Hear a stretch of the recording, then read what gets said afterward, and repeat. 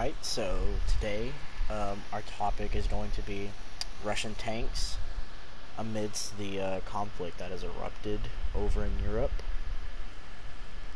It's pretty unfortunate.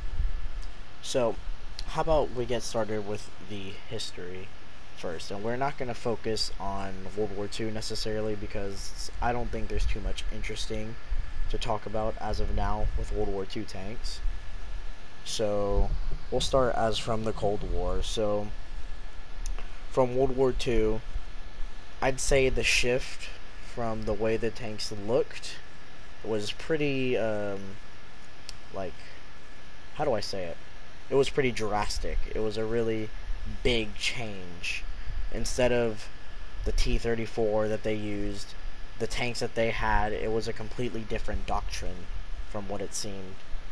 And so right now, since I don't have too many interesting Russian tanks on this game for that I'm going to commentate over for y'all. I mean, I talk about this, but I don't want to bore y'all out with just like a black screen or something. But right now I am playing German tanks, and don't get me wrong, like Russian tanks are pretty cool and good and all, but I find German tanks to be just superior over them. So we're gonna be spawning in right now, and I'll try to find a live representation for y'all. And I don't know why that telephone pole fell over. Anyways, so yeah, this is a Leopard. This is a German tank. This is not Russian at all. NATO and Russia, two completely different kinds of tanks. So the change that the Russians made in their tanks was basically they were supposed to be lighter, and they were significantly shorter, but they had a lot of firepower, and they were pretty agile for how cheap everything was. But along the road, you would see like reliability issues, maybe like the engine was too complex, too expensive, the transmission was too expensive, anything like that. And over time, this shaped what the Russians wanted into what they would call a perfect tank for them. Coming up right now is a Russian tank. That is a T-80 BVM, and that is actually a pretty recent tank in real life that they have, the Russians have come up with, like 2000s or something. But Russian tanks also, they are not, as you can see, my tank looks way bigger than the guy's tank over there. And that is because Russia, they want like shorter tanks, and these tanks are meant for like tank combats. Like they're meant to kill other tanks, of course. And NATO tanks, they kind of like infantry support, kind of, and they'll definitely be able to fend off any armored foes. And as of now, I'm approaching the conflict. There's my teammate right there. I don't know what he's doing. There's going to be a tank up here, and that's not a Russian tank, that's an American tank. We don't care about that. We don't care about that. Got his cannon barrel, but who cares? So, basically, the Russians, their tanks are on it. Obviously, they're smaller, so that means they're going to be lighter. But their tanks are smaller and lighter, but they also kind of have equivalent armor protection. So they are, in their own way, really good. As in, they have the jack of all trades.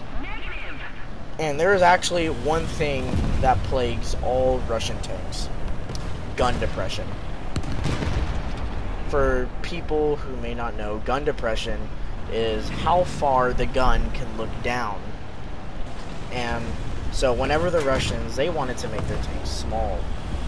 What this does is that the turret, along with the hull, has to be smaller, shorter. Oh, deflected a shot there. Anyways, so what are you doing? So yeah, as you can see, that right there, that is explosive reactive armor. That is what the Russians use a lot on their modern day tanks. And let me just dumb it down for y'all. So, explosive reactive armor, it decides that it wants to, whenever a round comes in contact with it, it uses an explosive force to push the round away. And it's kind of like a disposable lifesaver, really. See? Kind of looks like cardboard on some of them. And if you ever do look back at that tank, it looks very, like, equipped. A lot of equipment on it. That's very common on Russian tanks. So as I was saying, because the Russians, they wanted to make their tanks small, but at the they wouldn't. Russian tanks will not be able to. What the? Okay. Anyways, Russian tanks, they do not do good in hilly terrain because their guns are limited by how small the turret is. They cannot look as far down as, for say, my tank. I have 8 degrees of gun depression, and I may have forgotten the numbers, but let me see. Russian tanks may have, like, at most 4 degrees to 5 degrees of gun depression, and that is not good at all. Another thing about Russian tanks, they're modern day Russian tanks, their turrets are really armored, are well armored, because their turrets, it's like there is a huge block of a bunch of metals combined together. We call this composite armor. They have a lot of that on the turret. Got him. And so basically, like, if you really, like, were shooting, I got killed by a Russian tank. If you were shooting at a Russian tank, like, on the turret right there, you wouldn't be able to get through it, really, because that's a lot of steel. They have many layers of protection. And I am currently respawning back in another tank. And, you know, Russia kind of does the same thing that literally any kind of nation does, and they have one variant of a tank, and then they build upon that. Like, I have 2 Leopards, 2 Leopard 2s. There's an A4, A5, and an A6. The higher the number, most of the time, that means that it's an upgraded version. And Russia does this a lot. Like, I could not even explain to y'all how many sub-variants of Russian tanks exist. Say for one tank, I'd say about, for every tank, there would be at very least 3 sub variants. That's an American tank right there. As you can tell, I'm fighting Americans as a German, but this game, I mean, it's just a video game. Let's not care about that. So, yeah. It's cheaper for Russia to just build on that, and then the tanks Russian tanks last a very, very long time. I'm pretty sure some countries out there are still using 1950s, 60s Russian tanks. They last a while. Yeah, once they're like Toyotas. Once they're made reliable, they'll last. Don't know what this guy's doing. Deflected. And y'all hear me say, well, Dash, you said that their armor's pretty good. Why are you just smacking them like flies? Russian tanks do have, I'd say, like 2 common weak spots. One weak spot would have to be, to think of it as where the driver can see out the front of the vehicle. There is no armor there. If there was armor there, the driver wouldn't be able to see. Oh, I could have just died there. Where's the idiot that shot that? I see you.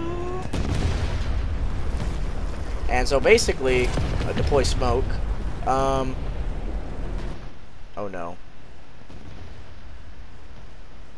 As y'all just saw, I just got the whole U.S. arsenal of bombs dropped on me. But that's about $500,000 right there.